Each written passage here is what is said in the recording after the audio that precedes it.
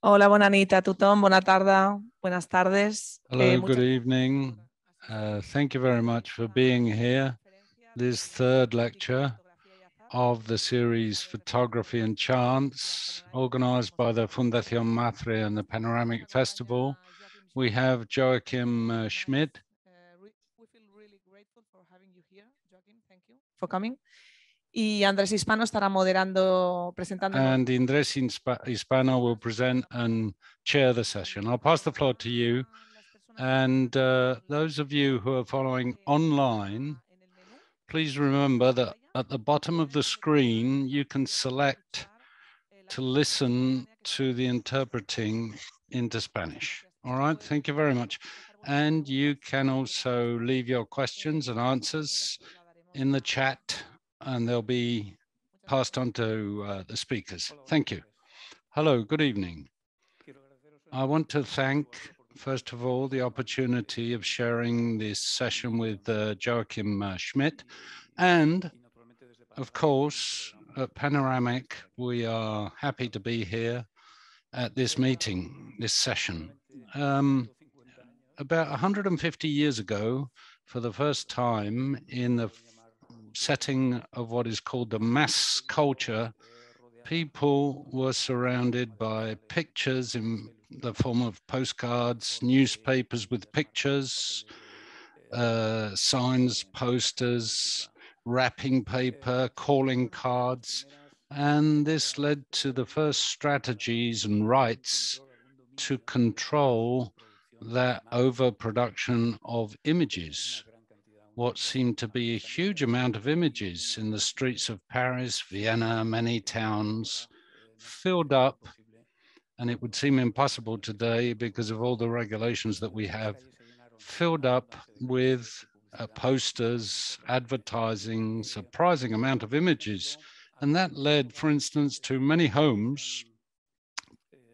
In many homes, people began to keep scrapbooks as a model to manage, or a way to manage that amount of pictures and images.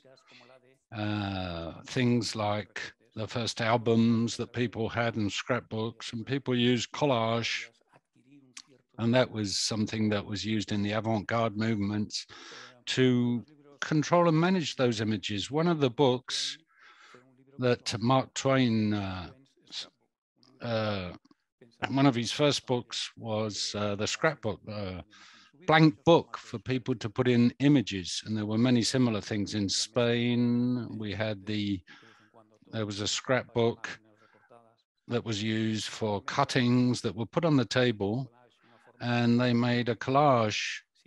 And if they liked the pictures and the way that they were laid out on the table, they were stuck on backgrounds and framed, and we have them in museums. Juan Bordes says that when the avant-garde movements recovered the format of the collage, they did so to recover a format that had previously been used by children and their parents on a Saturday morning.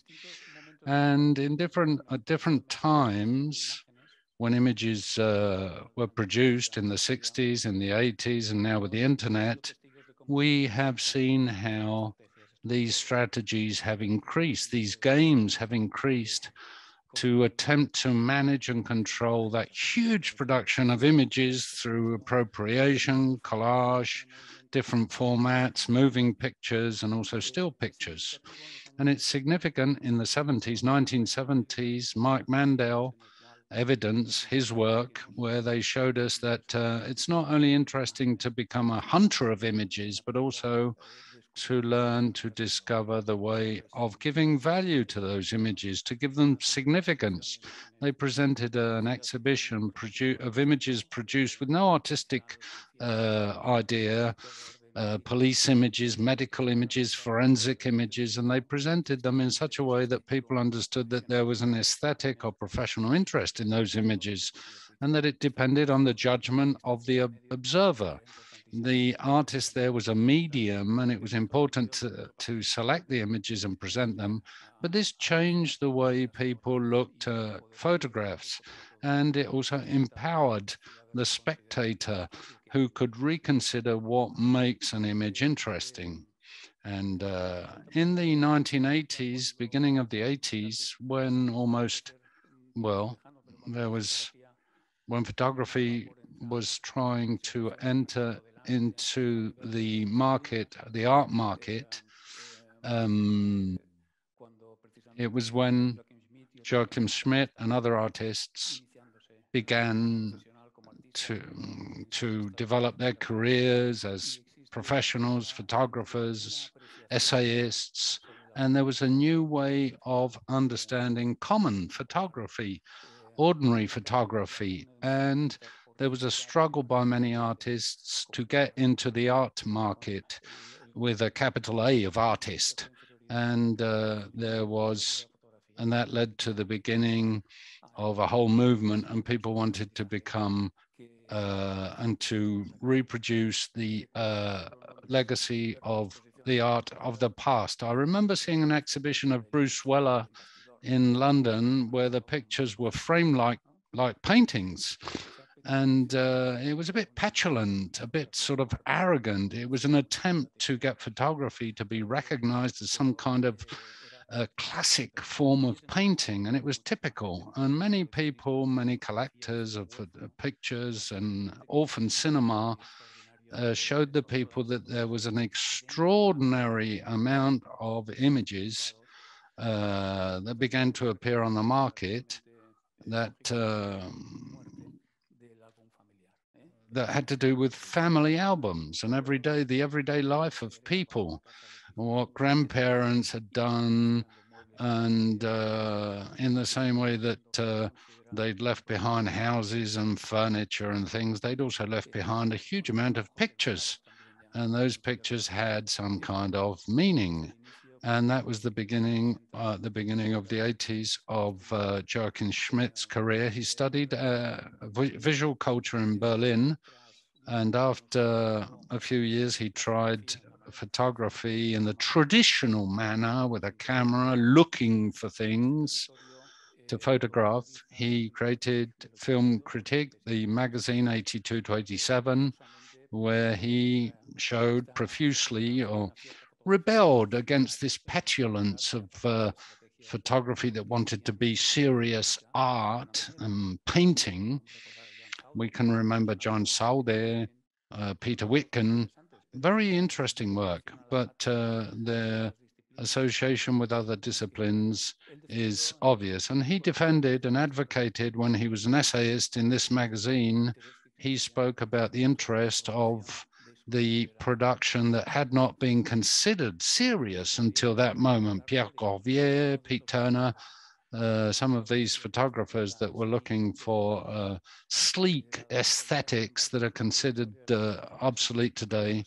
Was really the first person that included appreciations on domestic photography and considered some of the features, mistakes, errors to be very interesting in domestic photography.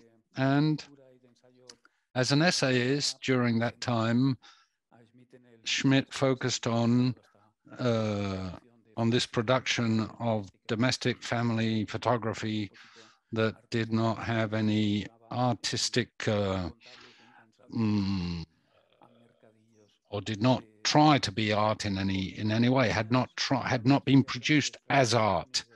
He doesn't like to talk about strategies or games, but chance played a very important role. And suddenly the opportunity came along to establish and to reconsider and to go back and present again those collections and that work as an artistic work.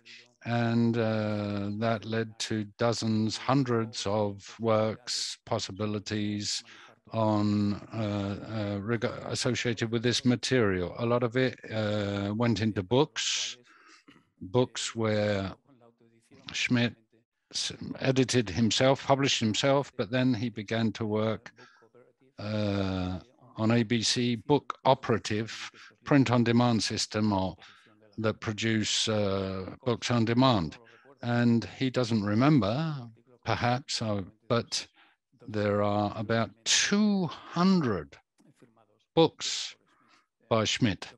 And I think he will talk about some of them and show us some of them, and we'll see the wide-ranging scope of his proposals based on all this material over time. In 2011, together with Clément Chéreau and others, Eric Kessers and Martin Barr, they signed the From Here On manifesto, which was or attempted to point out the new scenario that we had thanks to the new cameras, the new ways of sharing pictures, and the acquisition of what they'd said in the 70s. Sultan Mandel had spoken about the most important thing in photography is not the technical production of photographs or the archiving of images, but it lies in the possibility, the democratic possibility of giving new meaning to pictures all the time, comments, things like that. When images are distributed, new meanings are given to them all the time. And this is one of the most interesting things that they've helped us to see, these artists in the last decades, to reconsider photography in ways that are completely novel, and photographs by great artists or by people that were completely anonymous and didn't have any technical training. Everybody produces images that we all benefit from, especially when we rename them and reconsider them and give them new meaning. And you have an extraordinary documentary, at least, to see the process of searching for images of Joachim in markets, which is called Discarded, produced by the Carnegie Museum of Art. And there's also an interview there, an in-depth interview, and that shows his process of creation. And I think we'll be able to talk later about not just his career, but the time or the period or what he's doing right now. He's changed his life in the city for a life outside of the city.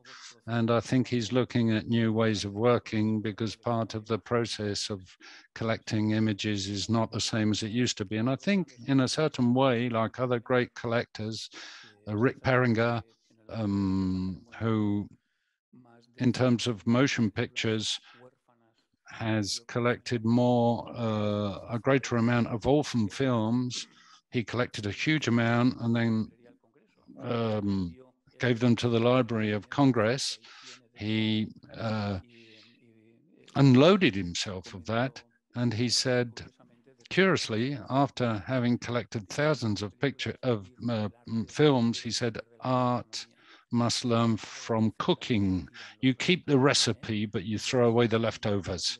10 Westerns would be enough for us to continue to produce extraordinary Westerns for the rest of history. We don't have to get obsessed with this. And that's part of the Derrida's archive fever. Everybody who's in the collecting world, in the world of archiving, knows that to preserve something means to destroy 10, 20, 100 other things. And the people that are closer to collections and archives are the witnesses of these processes of destruction. And to go to a street market, we'll see in the documentary of Schmid, you see how he carefully selects one picture out of 500, out of 1,000. He's been described as a professional looker. He remembers at least once having looked at 10,000 pictures in one day. Good. So without any further ado, I'll pass the floor to him, to Joachim. I think he will tell us part of all this in his presentation, and then we'll have some questions and Q&A. Thank you. Joachim.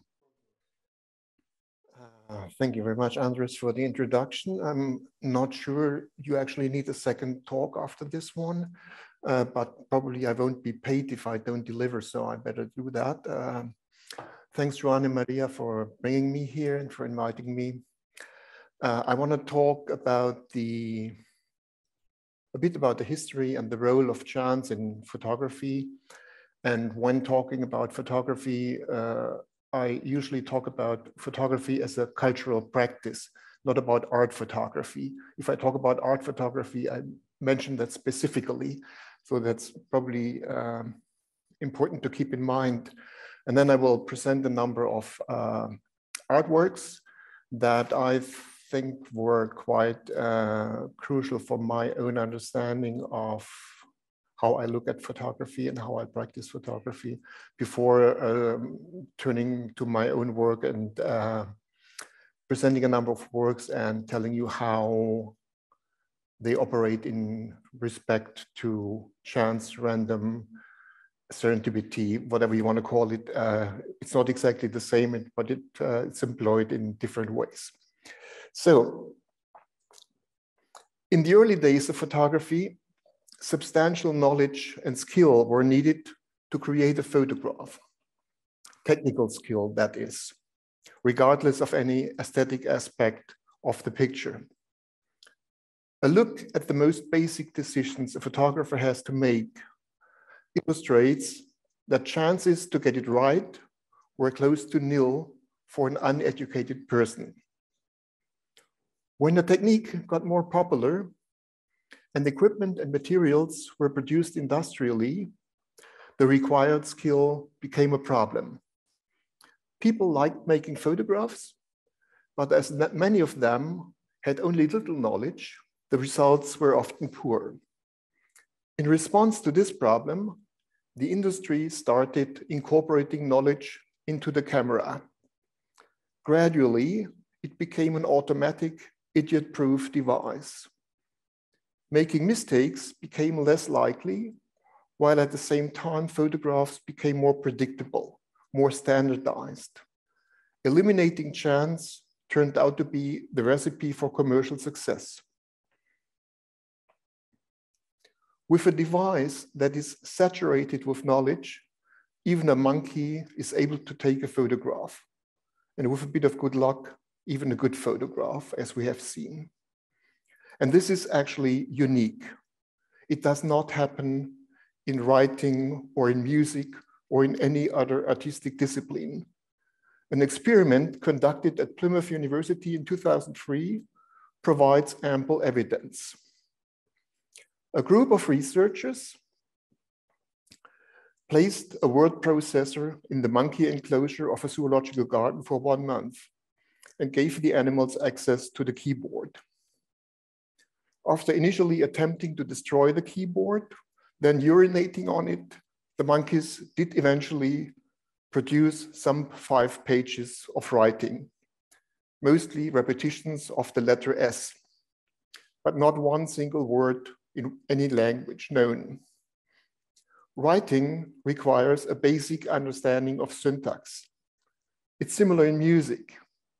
Give the monkeys a grand piano and you will get no results that resemble any music made by humans. But give the monkeys a very different. That's because a modern camera is saturated with knowledge, whereas a typewriter or a piano are not. The devices we use today are the preliminary end of this process.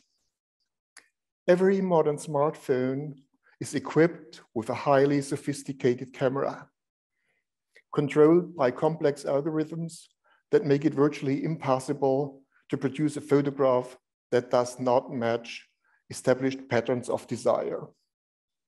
It's the perfect device for users whose skill and knowledge about the magic black box does not exceed the monkeys by much.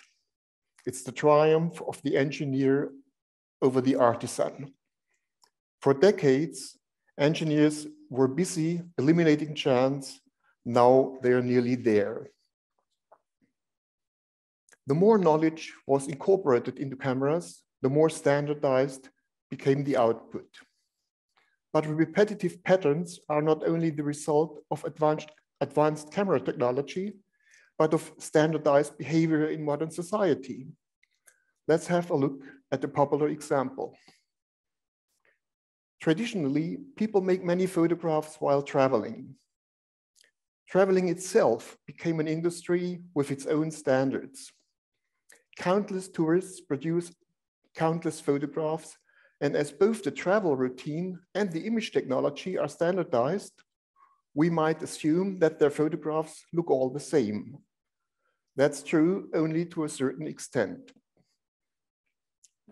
One of the most standardized and regulated situations of looking at things is the sightseeing bus. People are driven to places that are considered worth looking at, and they are told when and where to look at what. So we might assume that the photographs they take are on par with the expected standards. They are not. This snapshot was taken from a tour bus in the 1980s, most likely with an all-automatic point-and-shoot camera. It's a fine example of voyeurism that is acceptable in modern society. And hardly anything about it is in accordance with established standards. The framing, the tilted camera, the reflection in the glass, the face in the lower right, and the seat cover at the lower left are totally accidental details. And these are not secondary features of the snapshot, but they constitute it. This is not only true for this particular snapshot, but for a substantial portion of all photographs ever made. For the person who snapped the picture, nothing was wrong with it. It was included in a travel album, just as the ones that matched the standards. Discovering such a photograph in an anonymous album was a happenstance. And equally serendipitous is a look at the location where it was made. Roughly 30 years after the event, Google Street View presents a photo of the scene, including one of the tourist buses, nearly exactly at the location where the snapshot was made. Not only photographs are accidental, but also the context when and where they are being presented, and we look at them.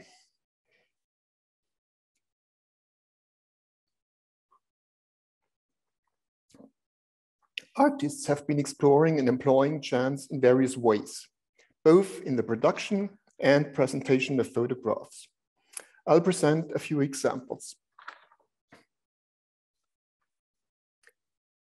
Duncan Wooldridge made a set of 5 dies, each one devoted to one of the basic parameters of photography: exposure time, aperture, film speed, etc. Without using the dies, we understand that mathematically speaking, the chances to get it right are very slim. Someone might, however, base their choices on the throw of the dice, nevertheless, and learn quite a bit about photography. It is predictable that most results would be useless, but the few that are not might actually show us something we never saw before. From the 1960s on, conceptual artists explored the possibilities of chance systematically, mostly based on the idea of letting the camera do what the camera does best, without wanting to have control over the process. Ottmar Hörl, for example, used cameras that advance film automatically and make several exposures per second. Placing these devices in specifically designed experimental settings, the cameras would make random photos, for example, when being dropped from an airplane or from a tall building. It's art about cameras, and it's art about cameras. But things get more interesting when other factors come into play. In 1972, Franco Vaccari participated in the Biennale di Venezia with a very simple work that turned into a complex installation by inviting the audience to participate in the process. He placed a standard photo booth machine in the gallery. There was nothing at the walls other than a sentence asking visitors to leave a trace of their passage through the gallery. Step by step, the audience created the exhibition without any guidelines or instructions.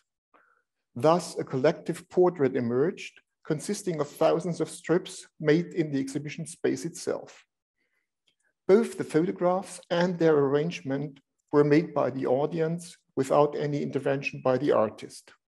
He did nothing but create the conceptual frame. The audience did the rest.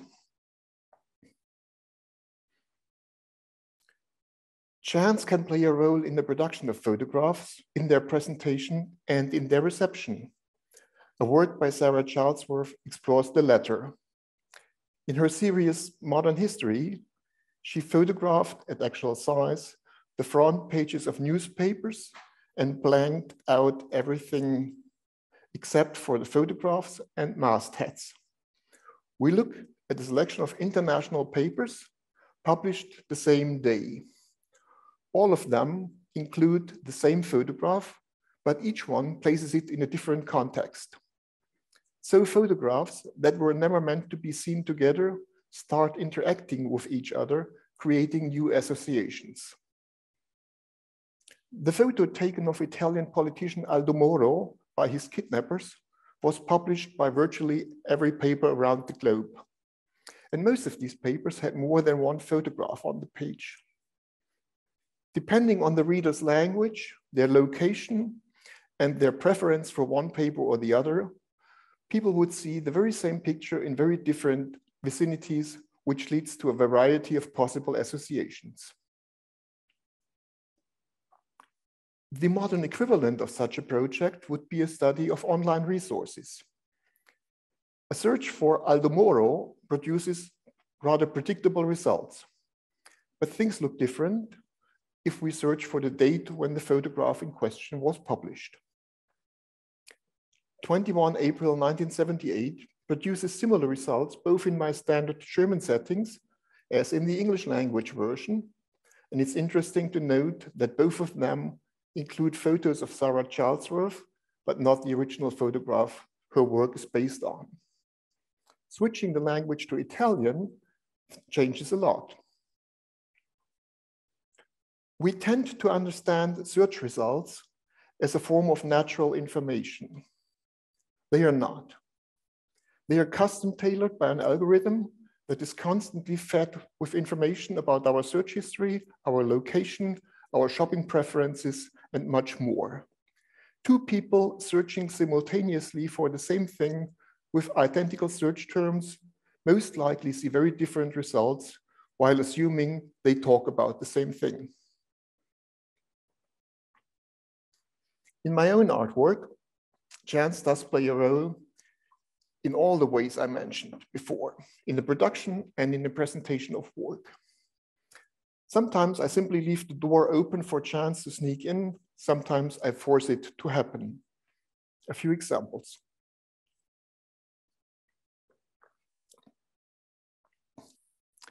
In April 1986, the world witnessed an unprecedented catastrophe. Living in Berlin, we felt very close to it. It was the time of the Cold War, and then when thinking about the possible threat from the East, people imagined tanks and missiles.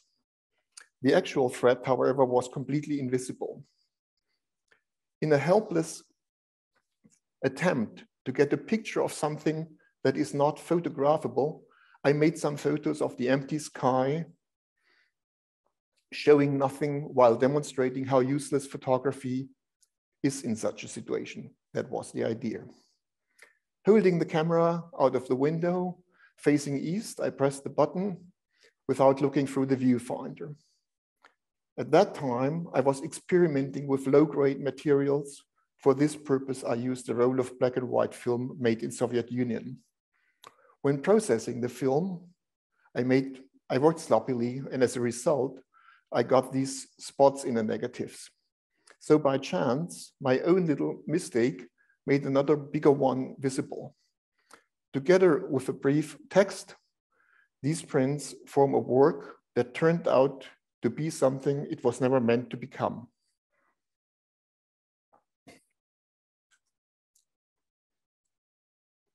In the early 1980s, I became interested in the idea of bad pictures.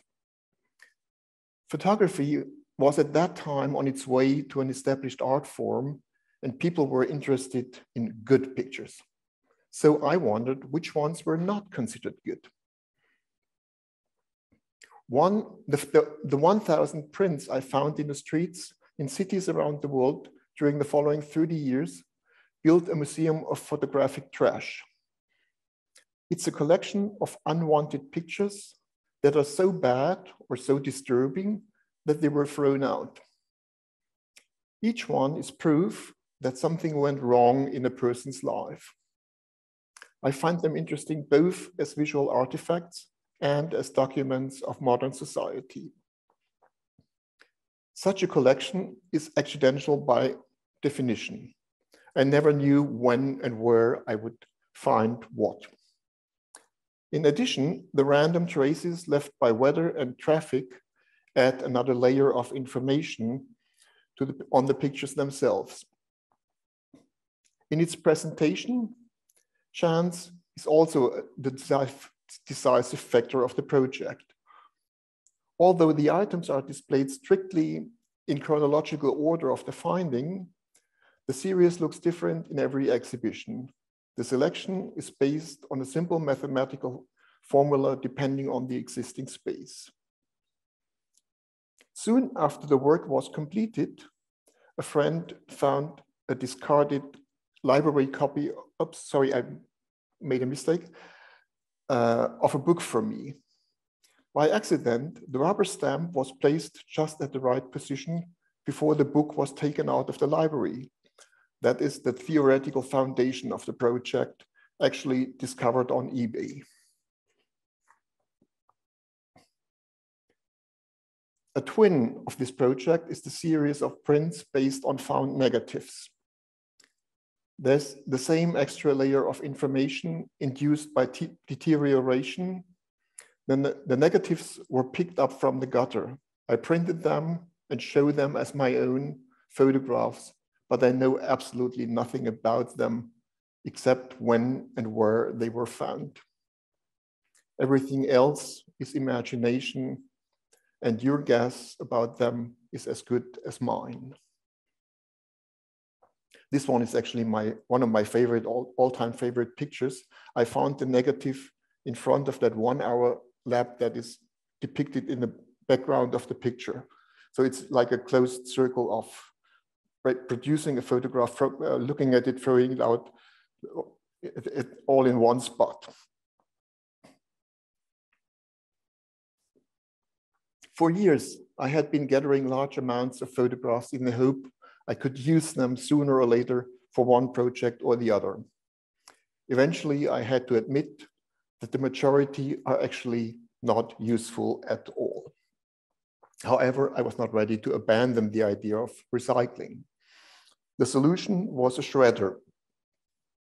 The machine turned all the meaningful information into meaningless matter. By randomly reassembling the shreds, one by one, a new meaning emerged. The final works are white noise. This started with film stills I originally intended to reuse for a photo novel.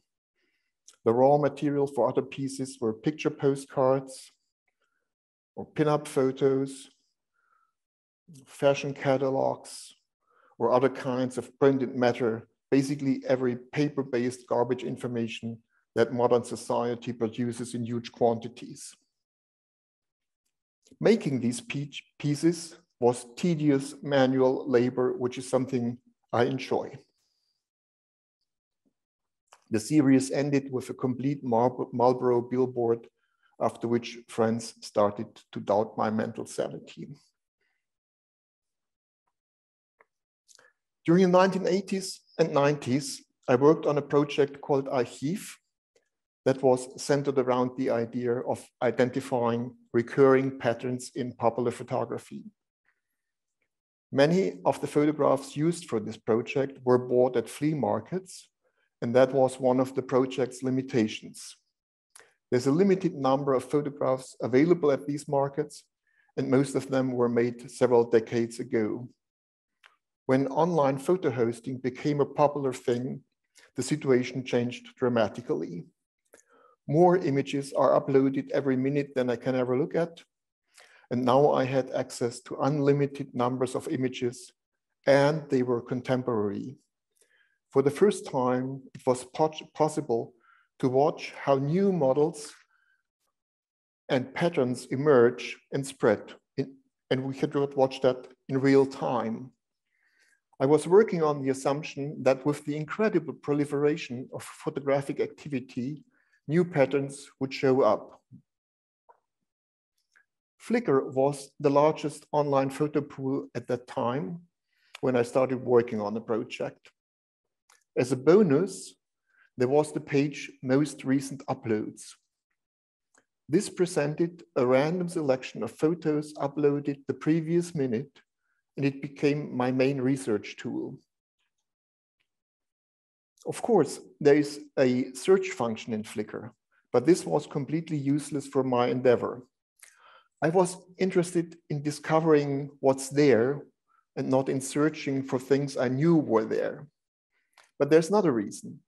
The search engine is simply useless if the data does not match the engine's logic. The search engine does not identify visual but textual information. Photographs that are not captioned, described, or tagged properly will never be found. And that's the vast majority of files on online hosting platforms. Most photographs are identified by nothing but the file number attributed by the camera. And that's pretty useless if you search for something specific. To make things worse, user-generated content is often faulty. If there is textual information, it is often of such poor quality that the search engine would never find it. It's hopeless if the Leaning Tower of Pisa is called Pizza Tower. And on the right, you have an example for the entertainment of the local audience here. Chance encounter is the only way to get hold of pictures you don't know yet. While working on this project, I was longing for something like a find engine instead of a search engine. The page most recent uploads was the only thing available that came close to that. I reloaded this page hundreds of times a day. Whenever something caught my attention, I downloaded the photo. After some months, I had a picture pool of thousands of new photographs and started sorting and grouping them. There were the known patterns of popular photography, but also new ones, like this one, for example. This is how the average first photograph taken with a new camera looks. Or the ubiquitous selfie that we now find. I mean, this has become an established pattern, but we have to keep in mind that 20 years ago, nobody made such a photograph. We tend to forget these things. Also, there were lots of short-lived fashions of a specific community that were replaced by the next one soon. So I neglected or ignored those. From hundreds of groups, I selected 96 and made a print-on-demand book with a series of photographs for each of them. As a group, these form an encyclopedia of modern popular photography. The selection of themes is neither systematic, nor does it follow any established criteria. The project's structure mirrors the multifaceted, contradictory, and chaotic practice of modern photography itself, as well as the accidental character of its making. So I'm showing you now a number of these books just to give you an idea about the scope of what they are. In detail, I could show you, well, the entire thing that would take another evening, but we don't do that tonight. So this is like the redefinition of documentary photography in modern times.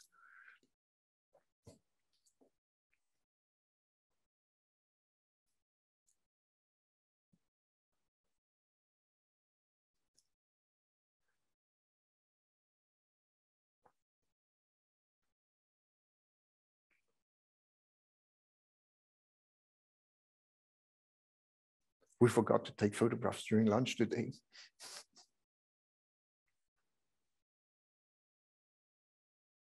Yeah, and that again.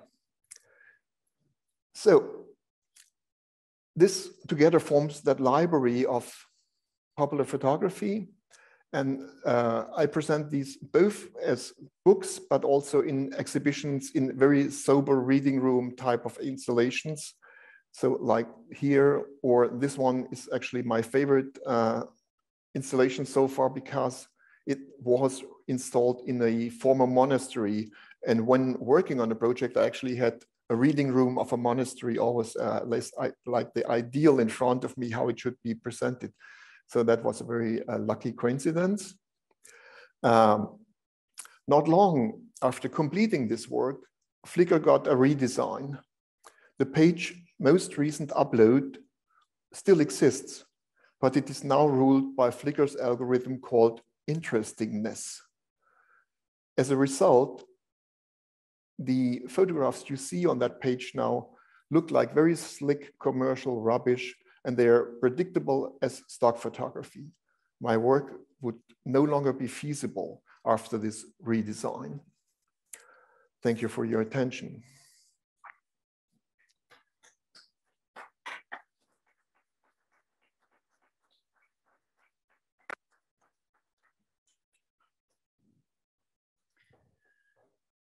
¿Tenéis opción de hacer alguna pregunta o comentario? You can ask questions, make comments to Joachim.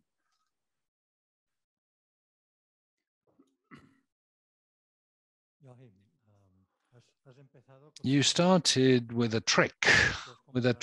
You've compared the machine that was used by the monkey, the device, the David Slater camera that the monkey used for the selfie, and compared it to the computer, where in the zoo, the monkeys were trying to randomly, or were beating their fists on the keyboard. If the first ape managed to take a selfie, it's because he wasn't using a 19th century camera. Had he been using a 19th century camera, it would have been impossible. What the ape did was to press a series of automatic algorithms that led to a result, a standard result in terms of exposure, framing, etc. The frame was random, but everything else was pre-established in the device, in the genetics of the device.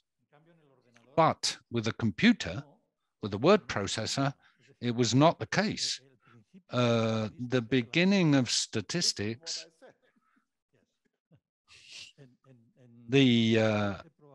if you look at the law of averages or probability, if an infinite number of monkeys had randomly hit a keyboard, the serendipity would have led to Don Quixote or Romeo and Juliet. It's statistic, infinite number of monkeys, infinite. So it's not that chance affects photography more than text, but rather that in this case, it's a question of, well, two devices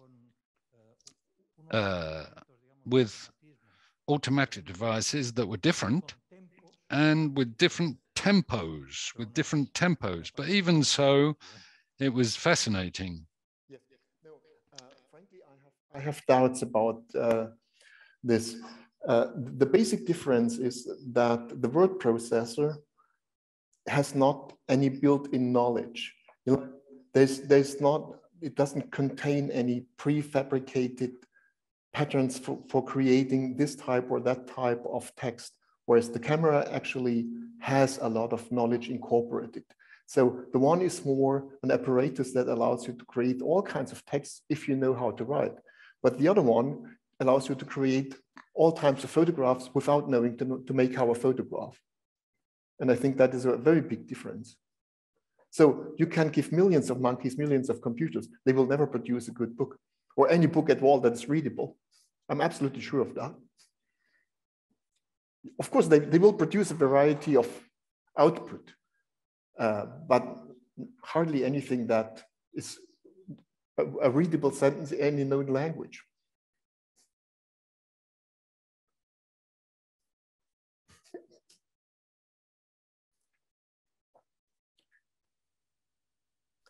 I wanted to ask you, oh, yeah. Oh. Entiendo que if I'm not mistaken, when you find these pictures, they're pictures that you don't know where they come from. They've come from you don't know where. And that's maybe what makes them better or worse. but it reminds me like when you go to villages and you see the castle that's been deconstructed and how those stones have been carried to other places and have nothing to do with the original castle. Photography as a unity of construction that has been sort of disassembled from its natural space, and you give it a new meaning. But I also think that we could construct Romeo and Juliet by hearing or listening to loose words on the street. Maybe it would take years and years, but maybe we would be able to reconstruct Romeo and Juliet by hearing and picking up words on the street. What do you think? Of course, there are lots of writers who appropriate language, all types of languages, vernacular pieces. You can produce all kinds of interesting texts, but it requires some attention and knowledge. It does not happen automatically.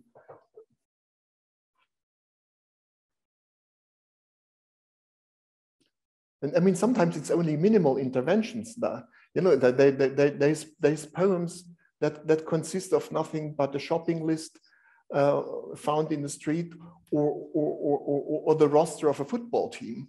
But still, it's intentional decisions to call that a poem and present that in a specific context. El otro día, leyendo un libro sobre... The other day, I was reading a book on evolution, which said that birds fly, and they don't know that they fly. They're not aware that they can fly. Do you agree with the thought that the difference between photos and text is that in a text you have to be competent to understand, you have to know a language and know how to read, but in front of a picture you can be competent without being educated? Or can anybody can give significance or meaning to a picture irrespective of whether that picture was thought or was given that meaning or not? What do you think about that? Is that required? Well, let's say a person with experience, knowledge, and education will do that in a different way. But of course, everybody can stare or look at the picture and have some kind of association. But your understanding and reading of any one single picture or a group of pictures is of course deeper and more complex if you looked at more and if you know more about it. That's quite obvious, isn't it?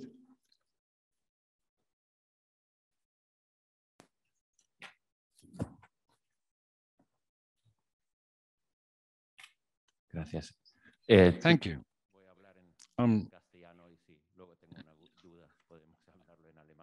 Good. I've got a question. Yesterday, I was here in this room, but online.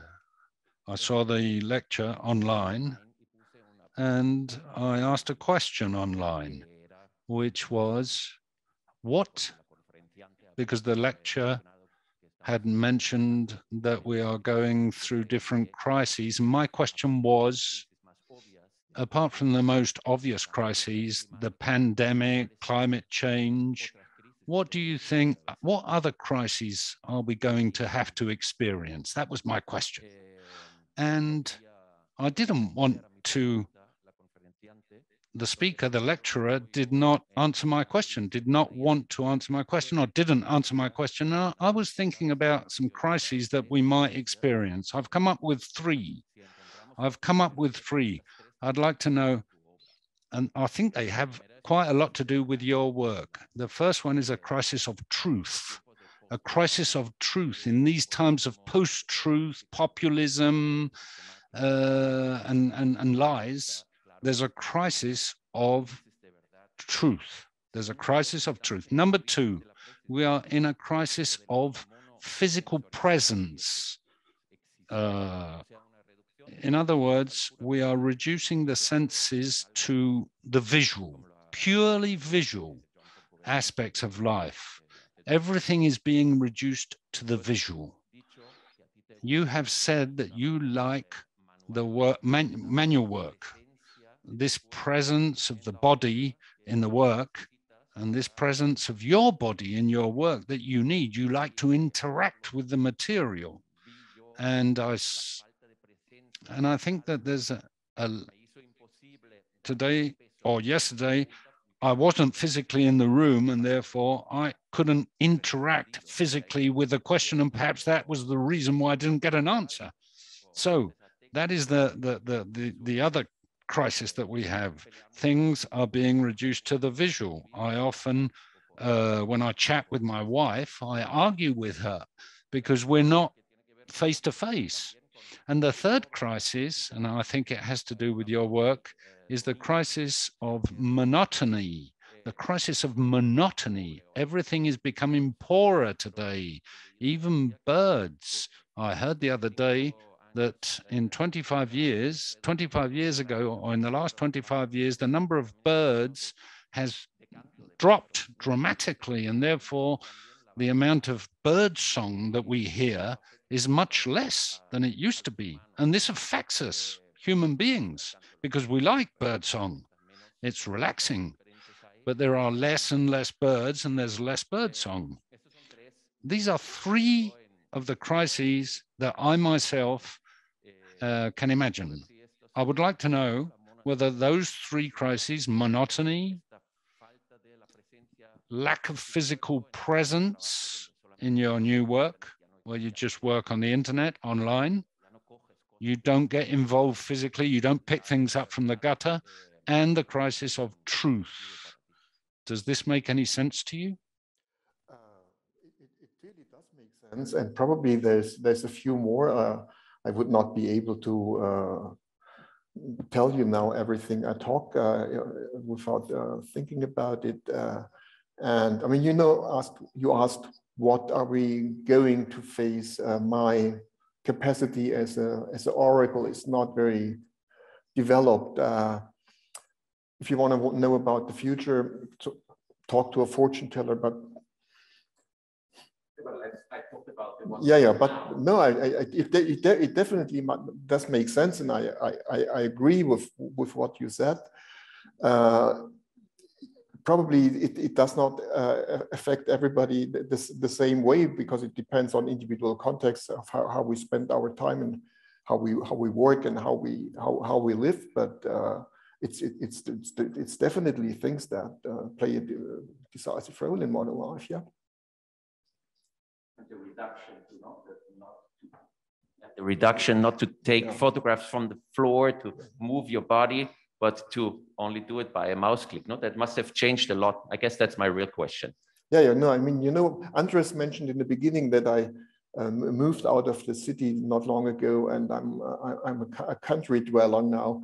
So chopping firewood is something like very satisfying activity, I can tell you. And no, I'm serious about that.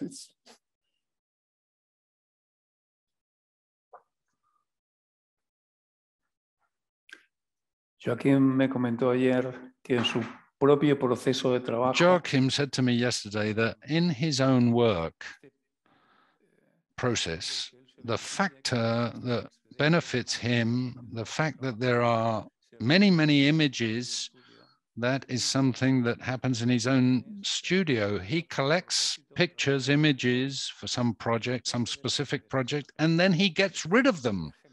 He generates rubbish too. He generates rubbish.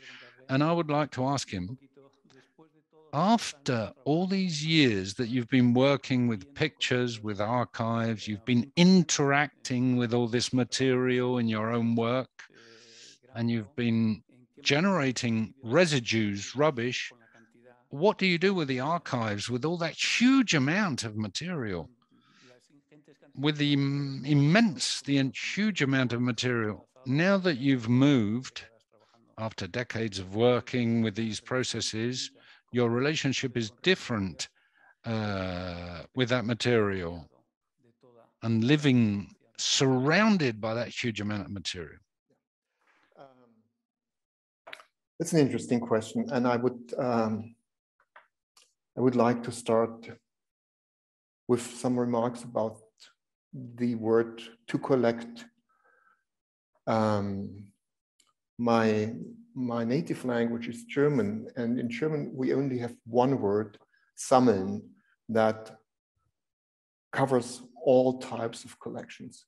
But in English, there's actually two words that are talking about very different types of collections. So when we talk about collections, you know, there's like natural history collections, there's art collections, there's stamp collections, there's coin collections, and so on.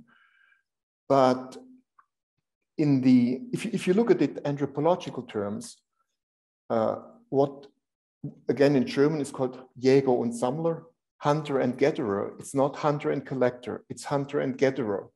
And the person who gathers something does not collect to study or to accumulate or to impress, but for the own consumption. And I see myself as an artist in that tradition. I'm gathering materials that I use in my work. I consume them. And when I'm done with it, the leftovers are trash. I don't see any specific value in it. I gather these things, I look at them, I process them, I select what I need.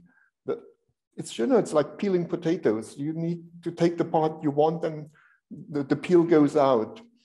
And this is how it works. And I think it's a very liberating process of throwing out the leftovers. You know, like when I start working on a project, I gather stuff, and then when the project is done, it goes out into the world, it's being shown, it's being presented, it's being sold, whatever, and the leftovers go in a trash bin. And that's a very liberating process. And I'm very happy not to be surrounded by stuff that I don't need anymore. Sometimes I have regrets about throwing out too much, but that's how it goes.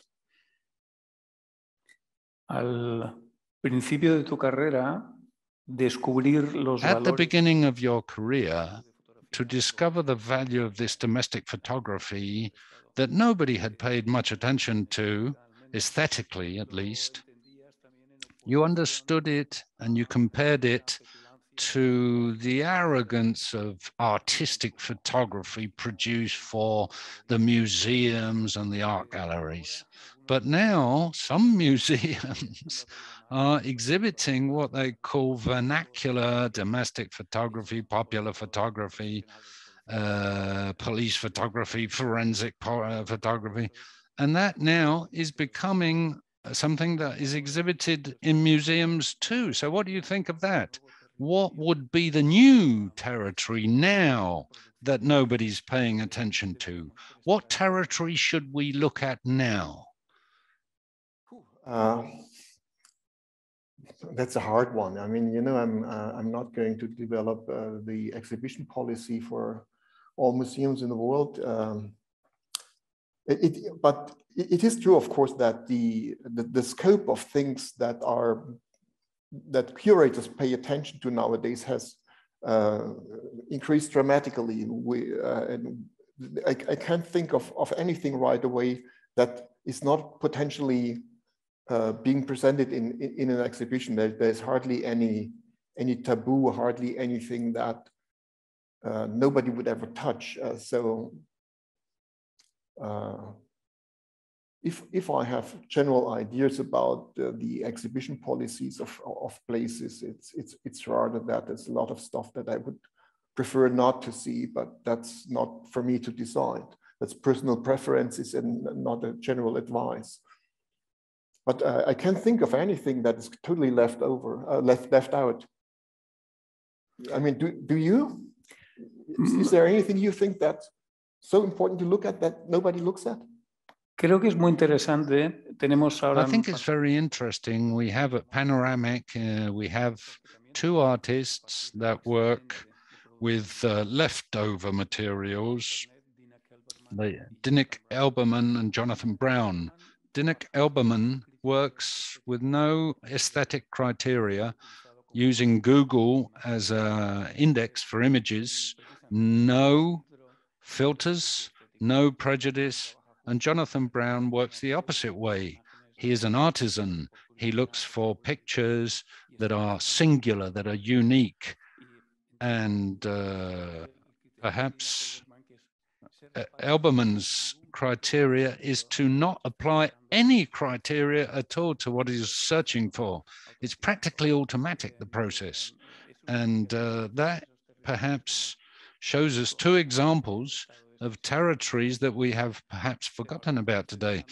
But it's already been discovered by these artists who are, in a way, mediators in the world of outsider art. I'm thinking of Miroslav Tiji. In photography, there are always mediators, collectors, curators, photographers, artists. And you have to have an educated eye in order to discover something that other people have overlooked. In the world of outsider art, that is quite controversial, and it's very interesting to look at art brut, art made by people with no academic training, people that are living on the limit of their mental health, but always there is always somebody, some mediator, educated mediator. In the world of outsider art, there's a controversy about that mediation. We, through artists like you, in recent decades have learned to appreciate how interesting these other territories are, and the subjective, random way in which we have reconsidered all this. There are so many points of view that I can use when I use images in communication with other people and share with other people. I don't think there is that controversy here. Your role as artists regarding these images doesn't include that controversial idea in the world of outsider art that says that in order to appreciate images from the outside of society, you need educated mediators. When you began at the beginning of the 80s to find all this material and to search for all this material, were you thinking about any artists, any collections, any pioneers, Dardos, other collectors that were beginning to do their work at the beginning of the 80s and publish books on domestic photography that were very interesting because they were funnily made bad photographs? Did you have any names, any reference points, any either professional or non-professional people that you'd studied with? Did you have a community? Was there any kind of community around you? Well, that's a good question. Or maybe not. I mean, when I started working with photography, I did not study photography like in an established program, but I studied at a graphic design department, and basically everything I learned about photography was self-taught. So there was a library at the art school with a number of photography books, but don't confuse that with what we have today. You know, like something like a standard reading where those Time Life volumes that one was called Color and the other was called Sport Photography, or whatever they were called. I mean, it was extremely poor situation in photographic literature. And the only thing that was kind of intelligent and what were the essays by Susan Sontag, and they were published in German basically the moment when I started becoming interested in photography. And it was one of the first books about photography I read, and it set for me something like the gold standard about thinking about photography. I did not have a group of like-minded people around me. I was just like doing my own research, or whatever you want to call it, in a rather naive way. I started basically, I got suspicious of my own photographic activity pretty soon for good reasons, and I don't have any regrets about not continuing that way I went there. And instead of taking or making my own photographs, I concentrated on writing about photography, and this was soon the beginning of my own magazine, because there was just so many things I was interested in that nobody would want to publish, because the few magazines that existed at that time were mostly busy with the massive effort to establish photography as an art form. You know, we are also artists. And for them, it was crucial to exclude everything else. That's not photography, you know. What we do is photography, but everything else is just rubbish, and we shouldn't pay any attention to that, and we should have a clear wall between this and that. And I had completely different perspective, because what I liked about photography is that a photograph is never a fixed thing. It does not have a fixed meaning depending on the respective context. It works in quite different ways, but the very same picture can show up in different contexts and fulfill different functions and be interpreted in different ways. And so I worked along on my own, and the longer I did that, the more my interest shifted from writing again to incorporating visuals into the work, and eventually the writing ceased and the visuals took over. Una de las cosas que dice Susan Sontag. One of the things that Susan Sontag says, very interesting, is that photography images on their own leave a lot of room for speculation. In your photographs of the Berlin sky after Chernobyl, you were probably looking for that kind of thing. In one of your works, your projects, and Harun Faraki used to say, the footprint is everything. The context that allows us to access a picture conditions the way in which we see that image. One of your masterworks of photography, you reassigned a series of found photographs to masters of photography, Mansell Adams, Walker Evans, other names. And people thought that those pictures had to do with those. Could you tell us about that?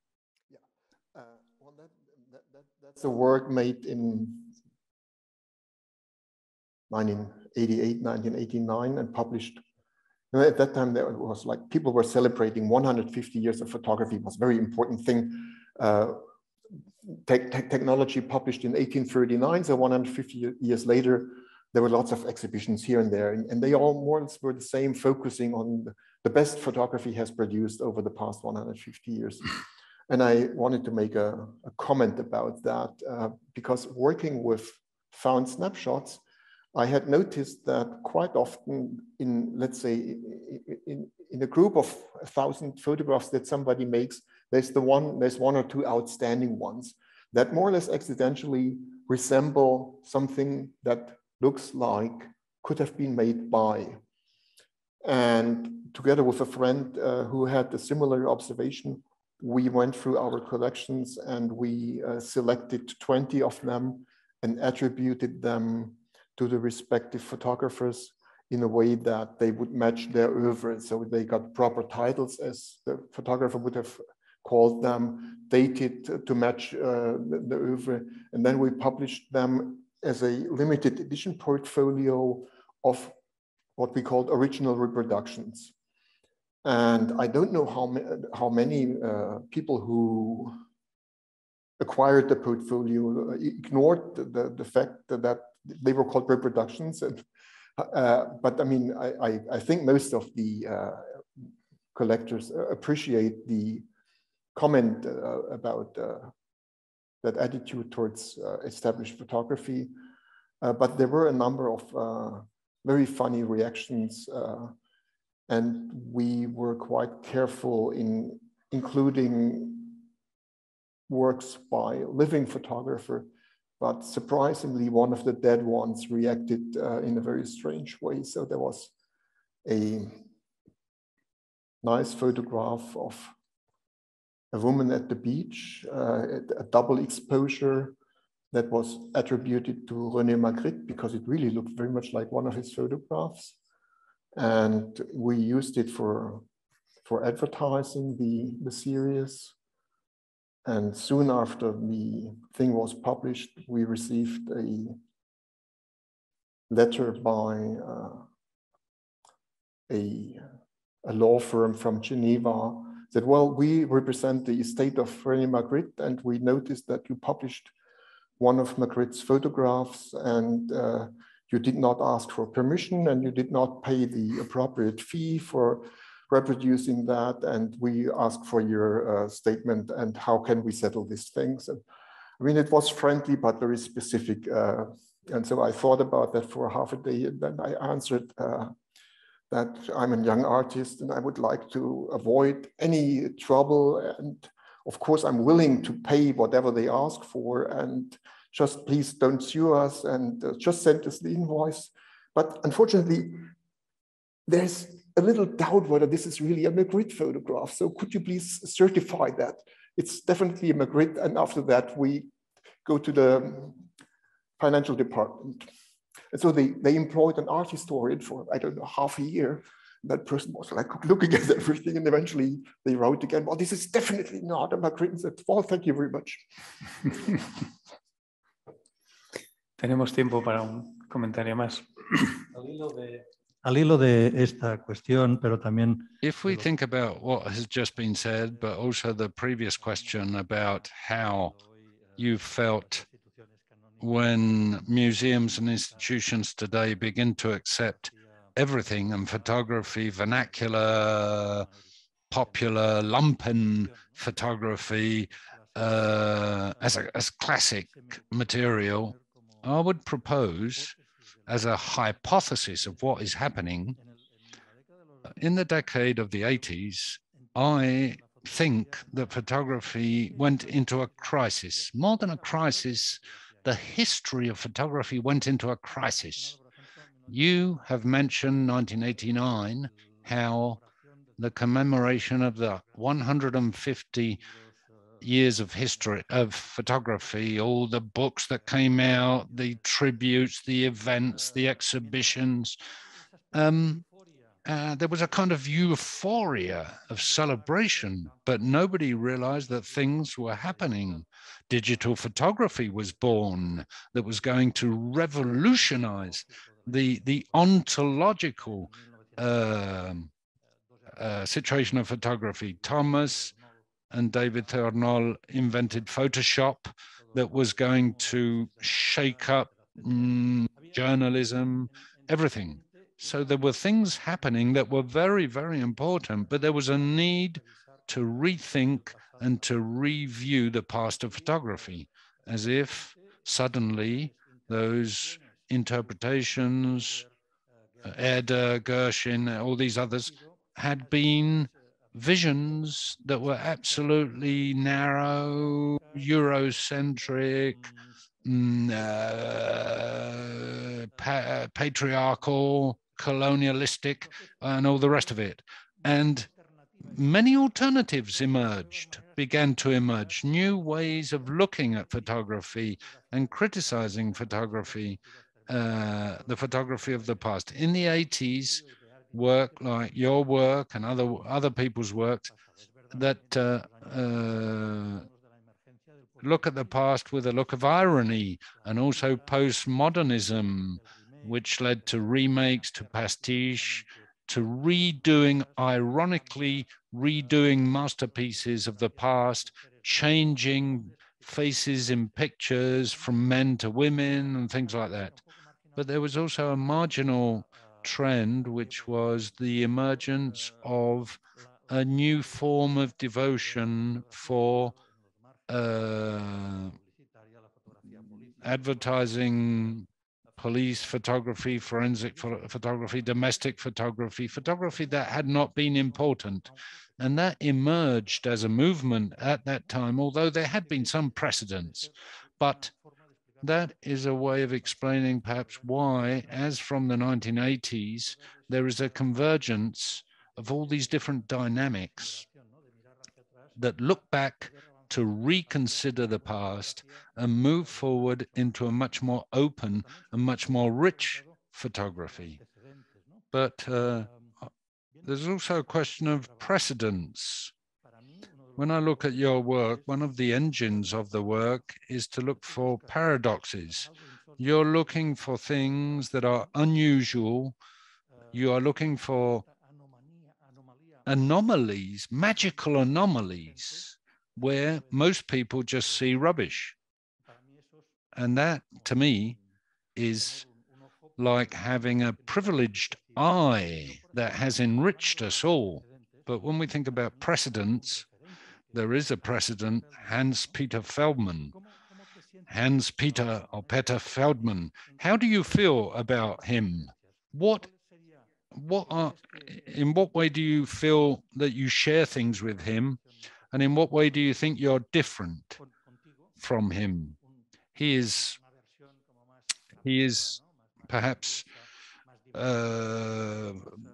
different in the way he approaches, in his sense of humor, in the way he looks for shocking results or surprising results in images. What would you say? How do you compare yourself to Feldman? Okay, well, that was quite a lot at once now. I mean, let me comment on a few things. I mean, it is true that in the 1980s, the work I did was very much marginalist, as other alternative approaches too. And that has changed in the course of time. And yes, it was a period of something new was emerging, and let's call it photographic establishment was trying to preserve the status quo that they had just been fighting for, now being acknowledged as an additional art form. So everything else was looked at rather, well, now they want to mix up our game again, and we just fix the rules, and they want to change the rules. Speaking of Feldman, of course, he is like in many respects a forerunner of what I did. I knew not a lot, but some of his work, in particular the little books that I like a lot. I think they're absolutely fantastic. The builder with any number that would be the respective number of pictures in the little booklets. Other works I'm not very fond of, but that's more or less personal preferences. The main difference, and probably the key for Feldman's success, was that he never collaborated with the photography world. He placed himself always in the context of contemporary art, so he would never show at the photography museum or at the photo gallery, even if its work was photographic. So basically, he sneaked in through the back door into the art museum, and he was pretty much accepted through with the help of the few curators that supported his work. And that was a very clever move, I think. I was more stupid in that respect. And